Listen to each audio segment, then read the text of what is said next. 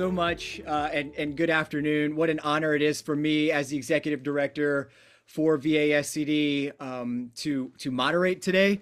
You are not here to listen to me, so I'm going to get as quickly as I can to introducing Richard so that we can hear from him, his experience, his expertise.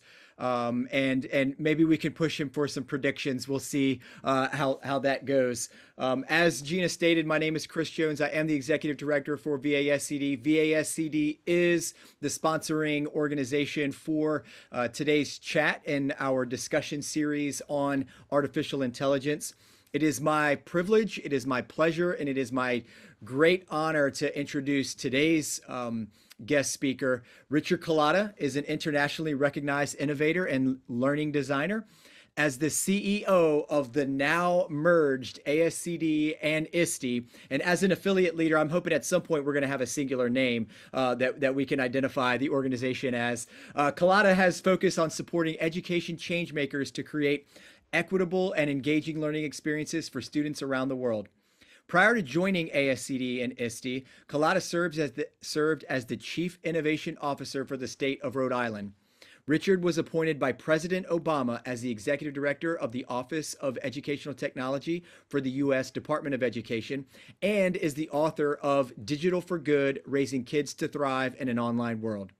He began his career in the classroom as a high school teacher and has coached educators and national leaders around the world on making learning more. Richard holds a bachelor's degree in Spanish teaching and a master's in educational psychology and technology from Brigham Young University.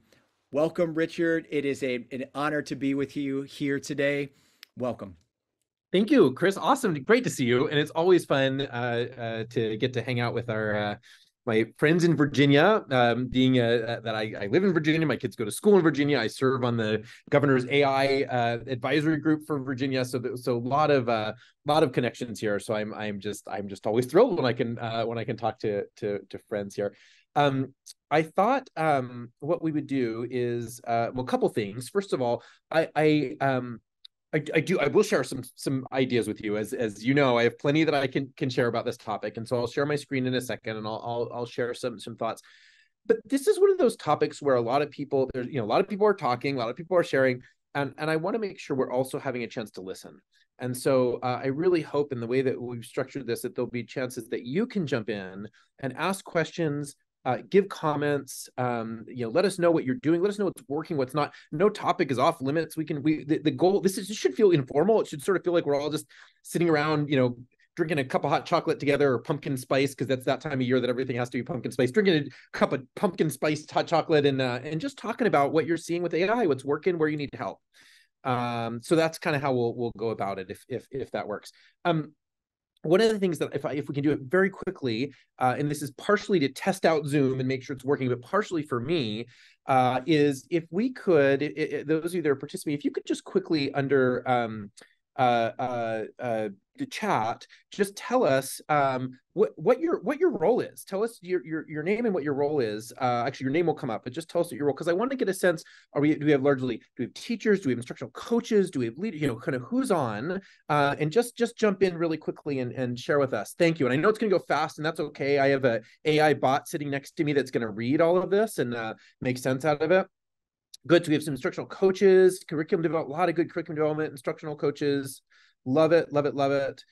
Some tech leaders. Great. University professor on here. I'll try to. I should get up my tie and behave here. If we got university professors online here.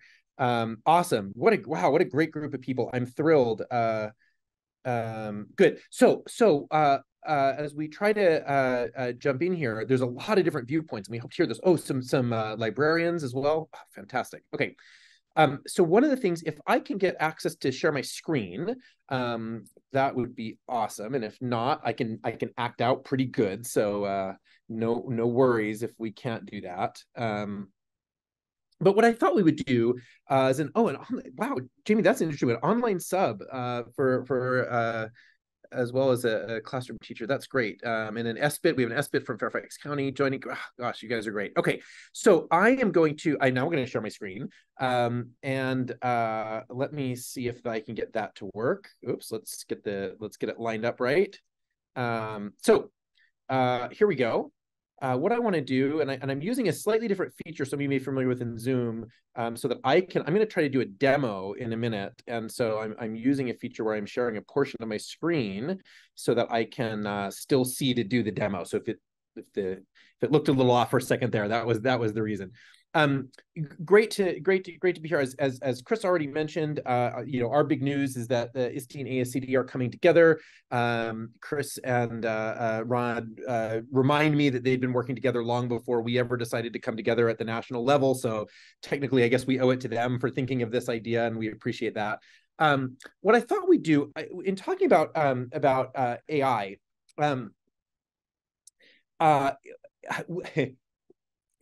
This AI, it's a complicated topic, right? It's fun. You'll see, I think it's very fun, but there's some complexities here. One of them is this. It's hard to know what AI is and what it isn't, right? What includes AI. So there's some division leaders that I've talked to. They're like, we're banning AI. And I'm like, all right, y'all sit around the table here, and I'm going to put up a bunch of different AI tools, or a bunch of different tools, digital tools, and put $100 on the table. And if you can tell me which are AI and which aren't, you get the $100. And no division in the state is going to be able to do it. My point is that it's not so easy. Chat GPT is one type of AI. And it's a little bit like the early days of the internet where it was like AOL. Is AOL the internet? Is the internet AOL? Chat GPT, of course, is AI, but there's all kinds of other tools that are using AI that you don't even necessarily think about as being AI tools. If any, I was talking to a district the other day and said, we have banned AI. I said, oh, interesting. Are you using, the Google Suite, Google Docs? Well, yeah, of course you use the Google Docs. Well, you're using AI, right? So peeling the onion back a little bit and understanding what's AI and what isn't is kind of a fun, a bit of a fun topic. We have a course that we offer, and I'm going to pull just one section out of it here. We offer a course called AI Intelligence, AI Explorations for educators, dive deeper into it. But our opening activity for this course is this activity we call AI or Not. Okay, so we're going to run through this real quick, and you're going to just vote, just do quick up and down vote on you don't have to use the Zoom tools, just, kind of do it in front of your own screen. And then you can tell us at the end that you got them all right. But we're going to go really quick through. So the first one, and it's really simple. All we do, I'm going to show a tool, and you're going to say, is it AI or is it not AI, right? Easy enough, easy rules. Okay, here we go. Google Maps, AI or not? And we'll put not yet, because everything is going to be AI at some point. But we'll just say, okay. So Google Maps, ready? We got some thumbs up there. Google Maps, not yet. Okay. Virtual assistants, Siri, etc. Thumbs up. Yes, that is AI. Okay, we got that one. I saw a bunch of thumbs up on that. Okay. Smart thermostats, right? A smart, whatever your flavor of smart, is that AI or not AI? AI, right? How about smart watches? Smart watches, AI? Okay. Not AI yet. Okay, all right. How about autonomous car? This one, this is a freebie. You're all gonna get this. An autonomous car. Yeah, I saw all the thumbs up. I love this, how we can see the thumbs going up there. All AI. Yes, indeed, it's AI. How about VR? 3D immersive VR. Is that AI or not AI? Nope, not AI yet. Okay. How about Facebook? Facebook. That's is that AI? Yes, indeed. All the facial recognition, so it knows who to put in what feed. That is all AI. How about a vacuum? We'll end on a fun one. Is a vacuum AI? Not seeing many thumbs up. It is, in fact, AI. Robo vacuums, if you have like a Roomba or whatever, that is, in fact, AI driving it. So my point out of all of this, thanks, that was fun. My point out of all of this is just AI is embedded in all kinds of things. It's everywhere. And we often don't even know where it is. And so we have to be careful about making these sweeping statements of whether we're in or out on AI, because it shows up in a lot of different places.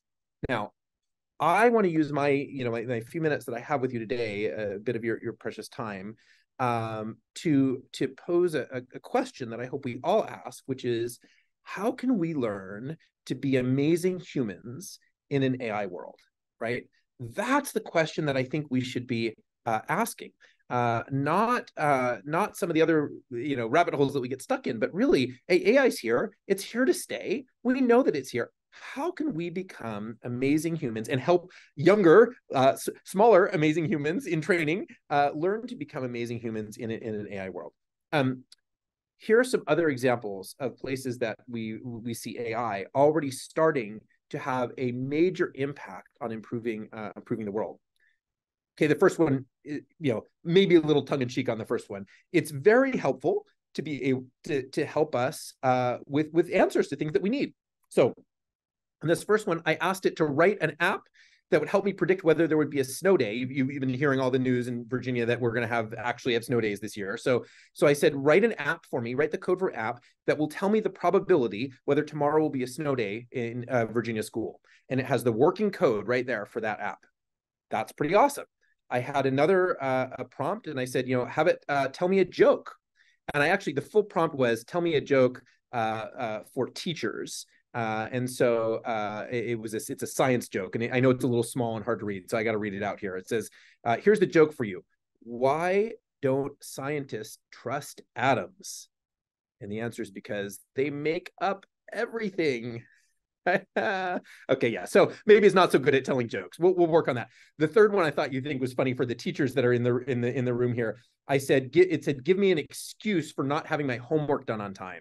And it's a great excuse. That's actually really good. It says, I hope this finds you well. I regrettably wasn't able to do the assignment, right? So we have the ability to use AI to generate text, but AI can do far more than text generation.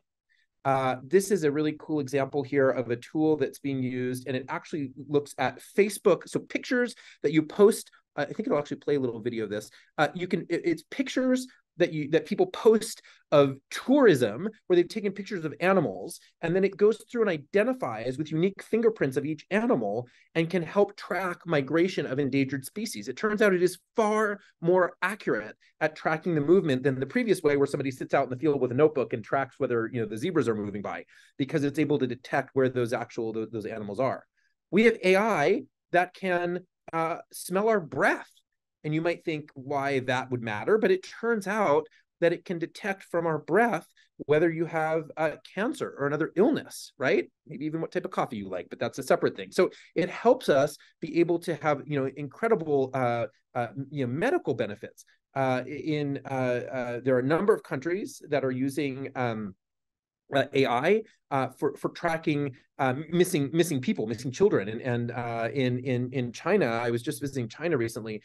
They found nearly 4,000 missing or abducted children because they're able to use AI to recognize the children.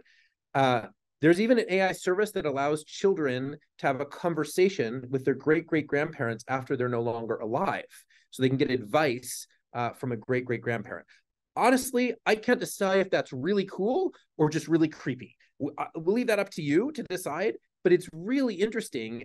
The idea of me being able to tell dad jokes to an unlimited generations in the future is a little bit irresistible. So there's these ways that we're using it. And just in case you're worried about that some of these may not seem really impactful, there is an AI tool. I'm not making this up. There's an AI tool that will find Wally. You can put any Where's Waldo book under the camera, and it will in 2 seconds go and drop the little finger on where Waldo is. And so we have Waldo will never be lost again thanks to AI.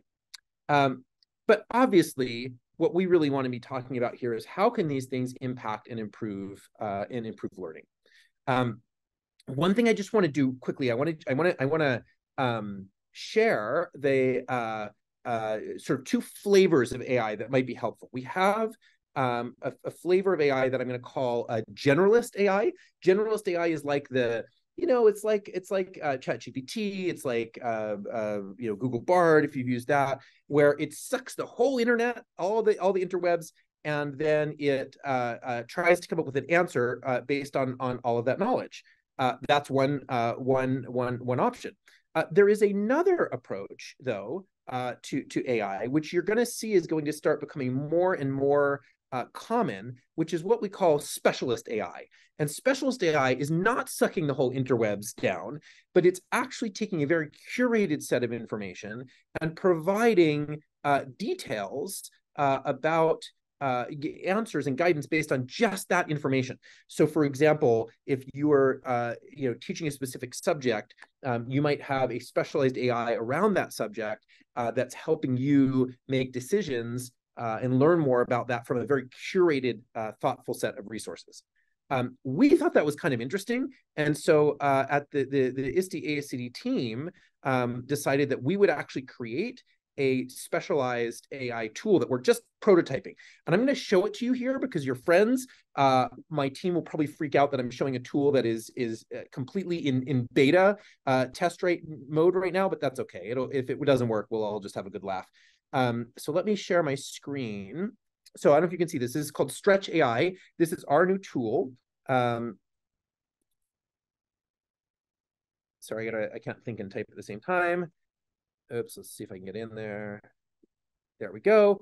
Okay, so now don't remember the password. So here we go. So welcome to Stretch AI. So what we did with Stretch AI is we took the last 40 years of content created by ISTE and ASCD. So ISTE, if you subscribe to EL or the magazine or all the guides that we put out on the ISTE side, many of which are not open on the available on the open internet, and we've trained this model around that content.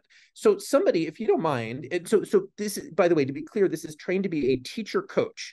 So it's trained to help support teachers in the work that they do. If you have a chance, did somebody throw in the chat a question that we might want to throw in here and just see how it works? And we'll take a shot. So a question that a teacher might ask, I'll put in one just to get started while you're thinking. I'll do. Since we got some ISTE folks on the call, I'll just say, can you tell me? Actually, no, that one's better. I'm going to pull that one. What's the best way to personalize technology? And by the way, we're still training this thing. And as I've said, training a chatbot is a little bit like training a puppy, right? Sometimes it works really well and sometimes it pees on the floor. And so we're going to try it and we're going to see how it works. So here's this one. We're going to say, how does it, I'm going to hide the chat there. Best way to personalize learning using technology. And we'll see what we get. There we go. So we have an answer. Best way to personalize is to provide students with choice and opportunity for voice and choice in their learning. This can be done by using digital tools and resources that allow students to customize the learning experience based on their interest, preference, and learning needs. Not bad. We could keep reading, but not bad. But let me tell you what we've done here, which is a little bit different than what you'll see on some other tools, is we give you the sources. And we say, these are the curated tools. These are the curated documents that were used in creating this answer. And you can see that some of these came from an ISTE for Students document. Looks like, not surprising, these tend to be more on the ISTE side. Although here's one from ASCD Educational Leadership, an article that was in there. So you get a sense of where they come from, right? So these are a great, I believe tools like this are really going to be the type of thing that we see that are really critical for helping shape the future of learning, because they won't be generic. They will be trained to give very specific answers based on what the needs are. Let me just throw one more in here real quick and then we'll move on. How about this one? There's some great Tim, we got to pick on you. What's useful assessment? Here we go. I'm dropping this one in. Oh, you were asking. Sorry, Tim, I think you were maybe asking me this question. I am going to drop it into Stretch AI and see how it responds. Let's just see what it comes up with there. There we go. And I'm going to push it and see if it comes up with anything good. It may or may not. We'll see what we could do. So a useful assessment revision creativity project could be a rubric that evaluates students' ability to think critically, problem solve, communicate their ideas effectively. The rubric could include originality, flexibility, fluency, think outside the box. Yeah, not bad. I'd give it a 7 out of 10 on that answer. But it gives you a whole bunch of additional documents more on the ASCD side now that you can jump into. So the point here, I think, is that we're going to start to see these tools that are really helpful in preparing, in helping us as educators do our work. And that's what's really exciting to me is the future of support for educators. There's some narrative out there about AI, replacing teachers, and everybody likes to do that. The sky's unfalling thing, when sky's falling when new technology comes out. I am not worried about that. In fact, if anything, I think the role of educators is only more critical in this world. But what's great about this is that it provides us a chance to offload some of the work that we don't want to do to a tool that potentially can do some of it a little bit better. And so, as I was talking to my kid's principal here, just down the road at our school here, and I said, "How are you using AI?" And she said, I don't write a single email anymore. My emails get drafted by an AI tool. I tweak them, but it saved me so much time that I now have more time to engage with teachers and students. Right? That's a great example of a way that we could be thinking about using AI. So I'm very excited about that. The number one question, I should get it out of the way in case it comes up, in case anybody is thinking about it, is how do we keep kids from cheating? Right? If we're using AI, how do we keep kids from cheating? And my answer, which I will probably lose some friends here by saying this, but it's the truth, so we'll just go with it. Is if we're worried about cheating, the problem is probably not AI. It's probably that we don't have very good assessments, and so we should use this as a chance to reset and rethink how we're assessing student learning. And we really need to take advantage of this. Honestly, if the only thing AI does in learning is blow up assessments, then it will have been worth it in spades, because it will be a chance for us to rethink. And yeah, of course, if the assessment is, here is a question that it would be very easy to copy and paste an answer from the internet, to then yes, it's going to be difficult to have any validity. But that assessment probably didn't have much validity to begin with. So that's sort of what we should be thinking about. I want to share one more.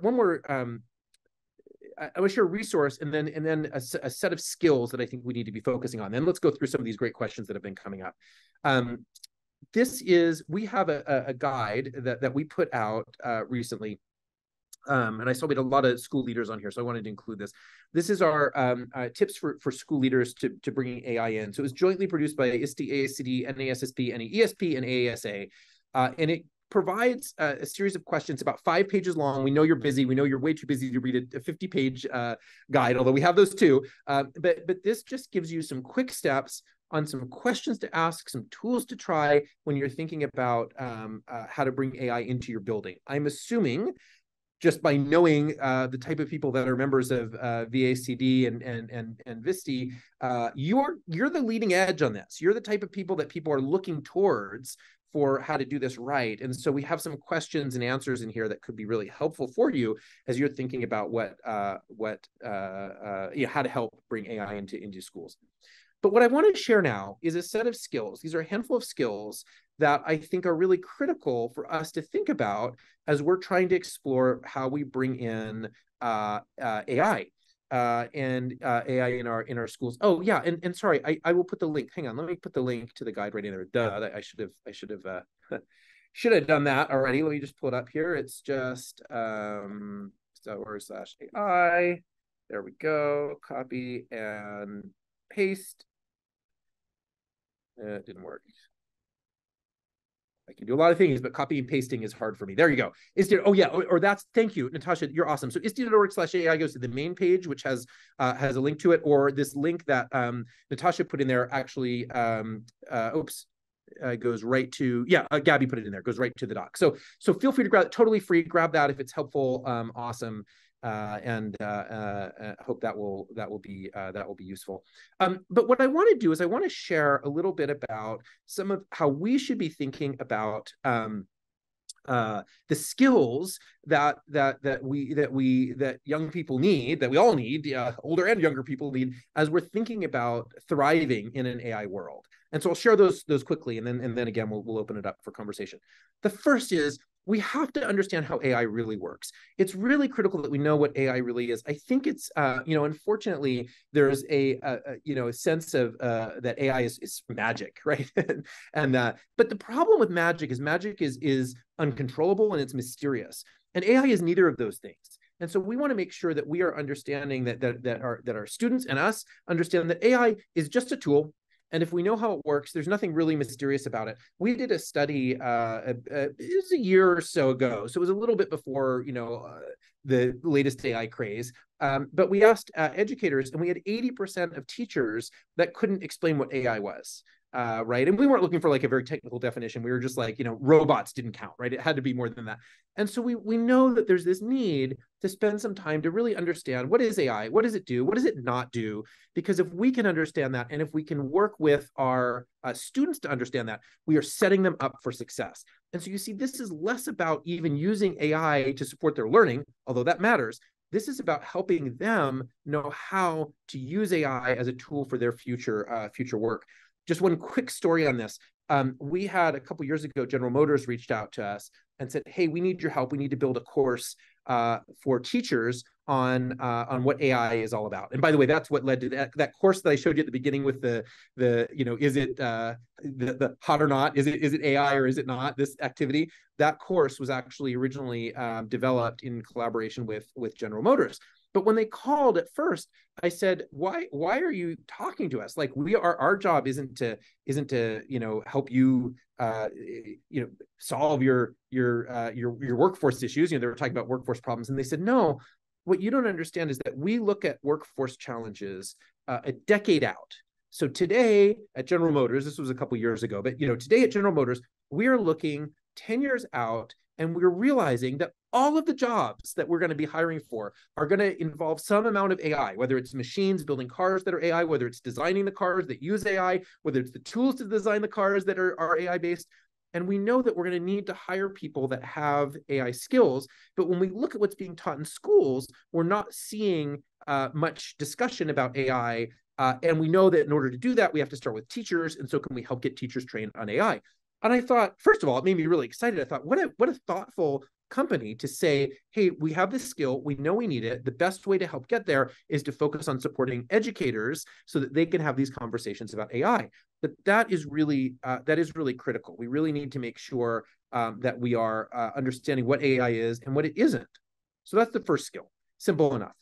The second skill that we need to do is think about how we're teaching the use of AI to support brainstorming. I believe, so I used to work for a company called IDEO. It's a company that created design thinking, if you're familiar with that at some point. And there's companies that come and they spend millions of dollars coming to IDEO to get them to help design new, crazy, amazing products. A bunch of the products in your house are made by IDEO, and you don't know it because they have, they're white labeled, right? But it's interesting when we think about what value IDEO provided. Everybody thought that people there were just super geniuses, and then they were smart. They were smart people, don't get me wrong. But really what they did is they came up with far more possible solutions before they proposed something. So were you or I on a team, we say, hey, we got to do something. Let's think about an option or two, and then we go with it. IDEO comes up with 100, 200 possible solutions and then choose from there. And so they end up getting a lot more creative ideas. Well, that's great if you're IDEO and you have 500 designers working for you.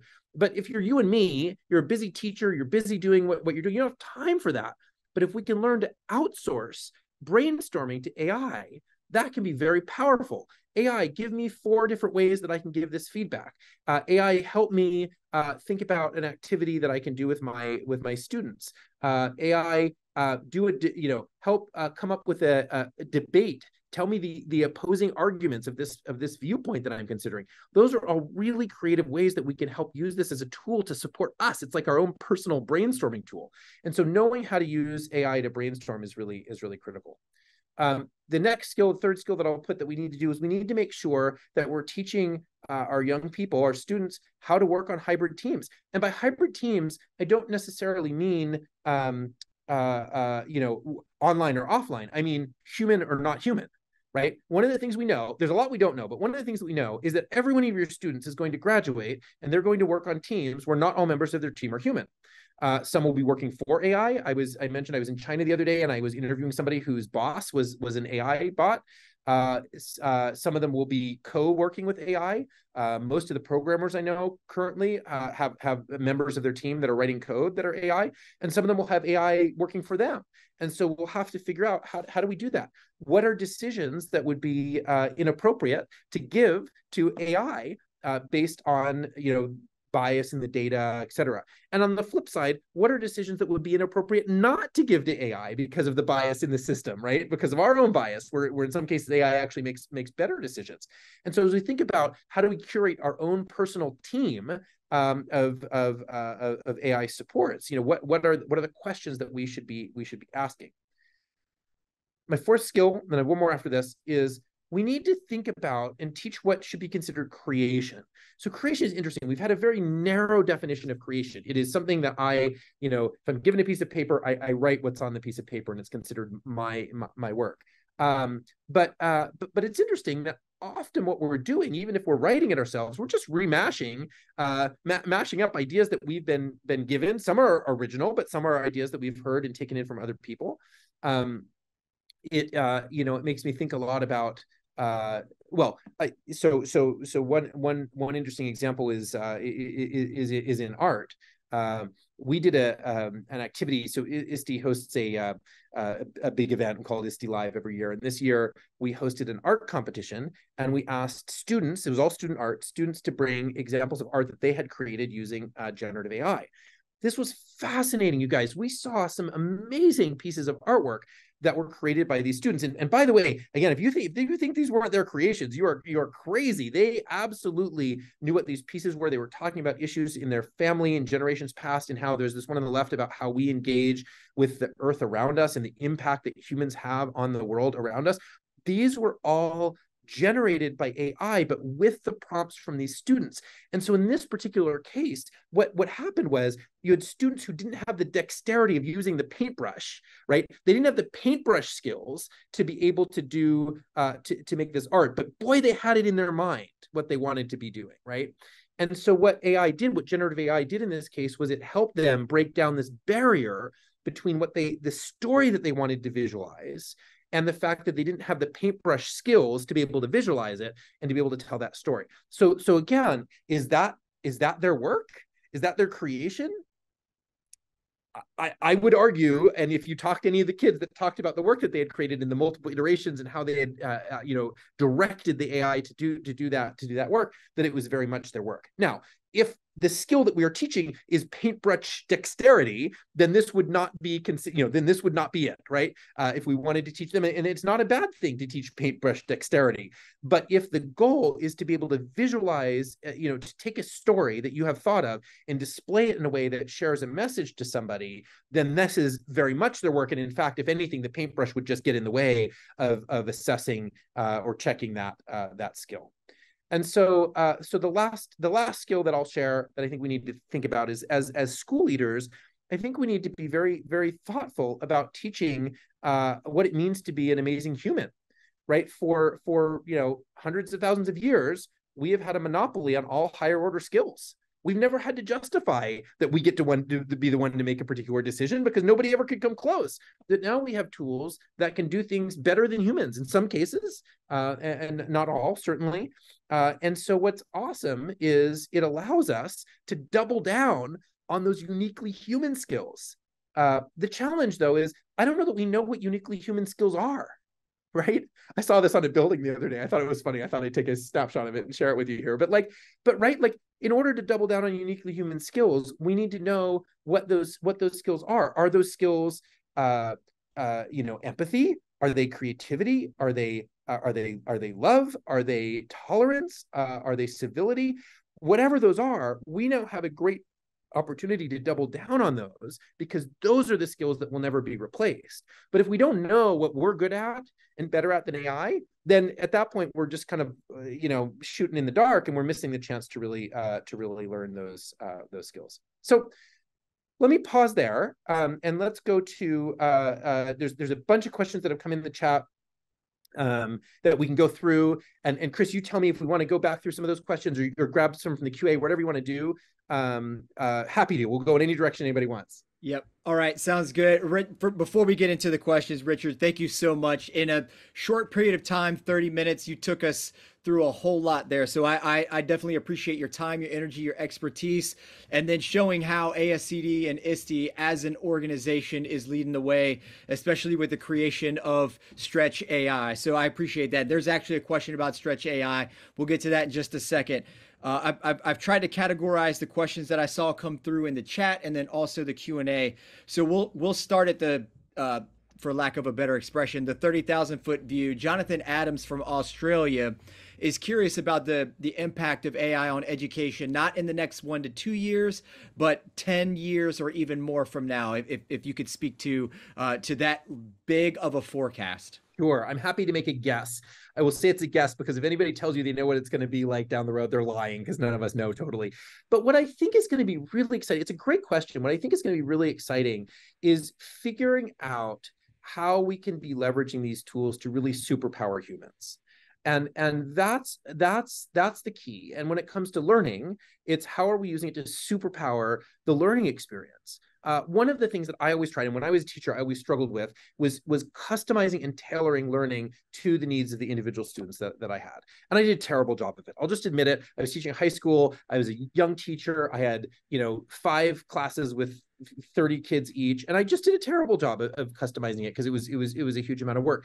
I think now, and especially thinking 10 years in the future, how these tools can help tee up more personalized learning experiences, that could be really amazing. And I'm really excited about that. That's one. Let me give you another example. And this is one of the things we're looking at with Stretch AI. One of the challenges that we've seen before is there's a lot of research on how the brain works. We know a lot about how the brain works. What's interesting is there is not a high correlation between the research we know about how the brain works and practices that we see in schools. And there's a bunch of reasons for that. But one of them is that research on how brains work are in formats, usually in peer-reviewed journal articles, that are almost impossible to understand if you aren't already in the field of neuroscience. And so they've done very little to help us. I believe that AI has the ability to help translate some of that into forming better practices for learning. And so you could imagine a world where that AI coach for an educator back, when I was teaching, it would have been awesome to be able to have it prompt me and say, hey, here are some strategies that you can use that will actually make you far more effective. Not about doing the job for you. It's about saying, if you pull these people or do this activity, or we notice these 4 students, if you can group them in this way, we could actually base that on really solid learning science. And those are a couple of areas that I'm really excited about looking at the future of learning. Awesome. Thank you so much for that. The next set of questions I'm going to try to lump into one around, all 4 of them are really around policy. But the one from Dr. and I apologize. I'm going to do the best that I possibly can. So Dr. Shahinaz Abdalrahman. I apologize for not having a chance to get that correct. But what's the appropriate use for generative AI in research? And are there any policies for that? Yeah, there are some policies that are getting started. Most of the policies right now, frankly, some states and universities are rushing out the door to come up with policies, and I get why. A lot of them are really short-sighted. A lot of the policies right now are sort of block and tackle, probably driven by a lawyer somewhere. But unfortunately, they sort of miss the point on a lot of these things. So there are some policies, but I think the real policies, the better policies, are coming.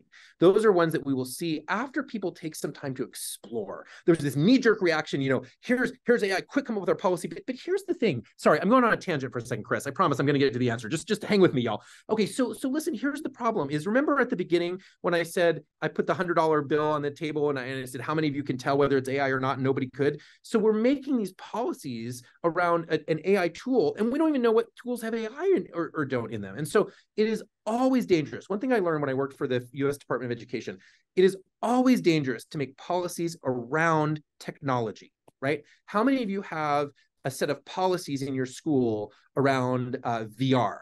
Or how many of you have a set of policies around APIs? Right? APIs are really important. They're pulling data from one place or the other. Do you have an API policy? How many of you have a policy around, I don't know, I'm trying to think of a type of technology, right? JSON, right? We don't generally make policies around technology because it doesn't matter. It's not about the type of technology. It's about what you're doing. And so I encourage you, and I would strongly encourage any of you that are working in schools in some way, institutions, is to say, what is the principle that we are focused on? Is the principle that we should be transparent about how our work was generated? If so, great. It doesn't matter if it's Wikipedia or AI, we're going to be transparent how the work was generated. Is a principle that we should fact check? Yes, great. It doesn't matter if it was, Google or AI, which again is now one and the same, right? ChatGPT. So I would be very careful about AI policies and really focus much more on what are the healthy conditions for tech use, what are the healthy conditions for learning, and then whether or not a tool supports that, that's what you focus on. Whether it uses AI or not doesn't really matter. And so I think that's the key, the key piece here. And really, when we talk about the use of generative AI, again, my question is, does your institution believe that you should be transparent about your sources? If so, then I would be transparent about where that information came from. And that's what we always go down to, is what's the principle, regardless of what flavor of technology we use to get there. So we're going to follow that train of thought into policy. We actually have two that I think are getting at the same thing, and they're in the Q&A. I'm not going to read both of them fully. It's from Jennifer Wood and Evan Zundel in the Q&A, but it's really around safety for students and the 13 and under and the parental permission, security becoming more and more important. Has ASCD and ISTE been approached to address these privacy concerns? Yes. So let me tell you, I mean, answer that on two sides. So one is we do work closely, as you know, we're sort of the, sometimes we're jokingly called the ed tech Switzerland, because we try to be a broker between the education community and the tech community. And so we have relationships with Microsoft, we have relationships with OpenAI, and we're working with them on some of these things. But in the meantime, one of the things that's really critical is, again, it's back to this previous answer. A lot of people are saying, well, we should have a policy on under 13 use of, data with AI. No, if we have a process in place that reviews data privacy issues, it doesn't matter what the tool is. Any tool that is not adhering to good data privacy, that is not intended for a kid under 13, shouldn't be used. That is not unique to AI, right? So that makes sense. So it's funny, we've had schools that have said, well, we have to very quickly say, AI that is not for kids under 13. And I would say, well, so what if I come up with a tool that isn't using AI, but it's just totally misusing students' data? That's also a problem. So keep it focused on the principles. In a school district, we want to say, we review any tools that we use with kids. We're going to review and make sure that they are having good, solid data principles. And if they are, and they're appropriate for kids at a certain age level, great. If not, doesn't matter whether it's AI, not appropriate to be put in front of kids. Now, there are lots of tools that are coming out in place that are starting to be aimed more for younger audiences. So that the ChatGPT tool is not under 13. It is not designed for that younger audience. But there are that are coming. At the end of the day, though, I think the far more useful audience for these tools is us, the educators, the adults in the system. Help coach us, help us be awesome, help me be more creative and more push my training and my thinking, and then down the road, as more and more of these bespoke tools are ready to be used with kids at a younger age, then we could certainly consider using it with them. So we're gonna pull on that thread just a little bit more. And Joe Feingold in the Q&A asked about infusing ethics into our work to best prepare the future AI developers and the AI trainers. So as AI begins to take off, we will develop the developers. But how do we infuse ethics into our work as this really does become ubiquitous? I'm so glad to hear that. That was my whole point of all those skills, and like, we need to know how to use this and what makes us good humans. That's my point, is that you are creating the future builders of these tools. And so what we need to be thinking about is our jobs, really, at the end of the day, among all kinds of other things, but is we are the creators of the future designers of these tools. And we don't want to be building users of AI. We want to be thinking about building the builders of next generation AI. Now, that's easy to say. Doing that is hard. I don't have a simple answer, but it starts with exploring and understanding, thinking about using tech as a tool for good. You mentioned in the bio at the beginning, the book that I wrote is called Digital for Good. And my whole point is that when we think about using technology in education, often we start from a negative standpoint, right? Here's some of you probably are in schools that have an acceptable use guide, and it says, here are all the things not to do with technology. Don't cheat, don't be a jerk, and don't share your password, and don't, all the don'ts, right? But really, what we want to do is we want to help students, young people, practice using technology to be problem solvers and creators and builders and collaborators and friends in virtual spaces. And so we need to flip those don'ts. And instead of saying, here are all the things not to do with technology, I would love to walk into a school, and there are some schools that are doing this, by the way. I would love to walk into a school and it has, here's a list of all of the expectations. Here are all the do's of technology. We expect you to use it to fact check. We expect you to use it to solve problems. We expect you to use it to help collaborate with other people and bring new ideas to class. And that's where we start. We start by helping set the conditions, help them understand that these tools that we carry in our pockets, these things, these are devices that help solve problems in our school, in our families, in our communities. And if we can start practicing that, that makes them much, much more powerful designers of the future of the tools that we'll use. Again, whether it's using AI or not, it will help create tools that will be problem-solving tools for the future. Wow, nice. Thank you for that, Richard. And so I think the last one that I was able to catch, and if I missed anyone's question, please redrop it. But we had two people ask this, and there was a fury of activity when you demoed Stretch AI. Yeah. The question is timeline for release on Stretch AI. Working as fast as we can on it. What I would say, by the way, if anybody, and I saw a couple people said that they did this, if you go to that ISTE.org/AI page, you can put your name in if you want to be part of the beta test, and we're opening it up to some more people. I don't know. I hope soon. We want to make sure that it's working right. We already are having some teachers use it, and we'll continue to expand that. So I'm sorry I can't give you a better answer, but we want to make sure we're doing it responsibly and putting out a tool that's really helpful. So put your name in if you want to be part of the training, the beta test, help us train the puppy. You can definitely get in to do that. We would love to do that. By the way, can I just mention? So there were some great comments in the chat here, and I think there's some really. I wish we could have had a chance to talk about all of them.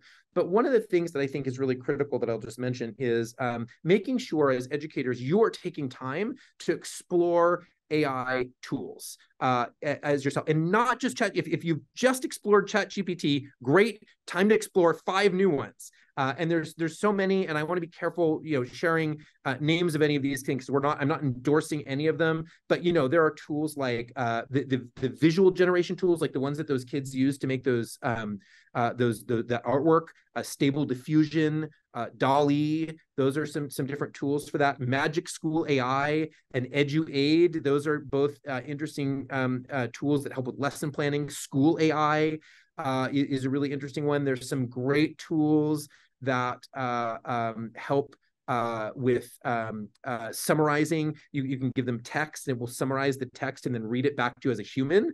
So you could take a whole document. My daughter actually was in college, did this whole long reading assignment. It was too long for her to read. She dropped it into AI and said, summarize it to me and explain it to me. And a person looking thing showed up and said, let me explain this document to you. And it read it through in 5 minutes. And she got at least the gist of what she otherwise wouldn't have even had a chance to read. So just taking some time to explore. Don't feel like you have to solve all the world's problems right now. Just explore. Have fun. It's fun. Try to find some things that surprise you because they're working better than you expected. Try to find some things that worked worse than you expected. And that's all part of you just getting comfortable with these tools. And so if you haven't, just spend some time kicking the tires on them, and certainly give feedback and share what's working with the others around you in your buildings, for those of you that are in schools.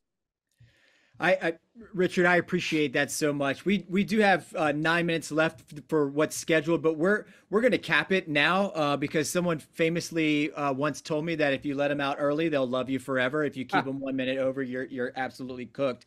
But I'm taking away so much from this, just a 51-minute conversation with you and sharing that. I'm taking away, like, number one, explore the tools. Like, know exactly what it is that you're before you even start to think about policy or creating structures and rules. Understand the tool first and get in there and explore. I love the idea of when developing the policy, focus on the principle that you're developing the policy around, because 9 times, and this was my other takeaway, 99 times out of 100 you already have a policy for that principle, and so just follow the policy that you have developed. The tools are going to change and be That's and right. move That's in right. and out. And then finally, I've always loved this concept, but you really did hammer it home, especially when we're talking about AI in our schools.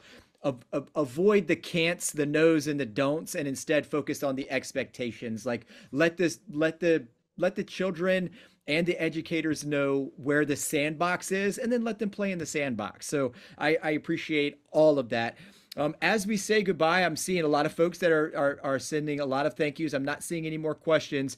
If you wanted to give us one more word before we turn it over to Rod to say good night, and then we will say good night. So we'll give you the final word, and then Rod, if you could send us on our way.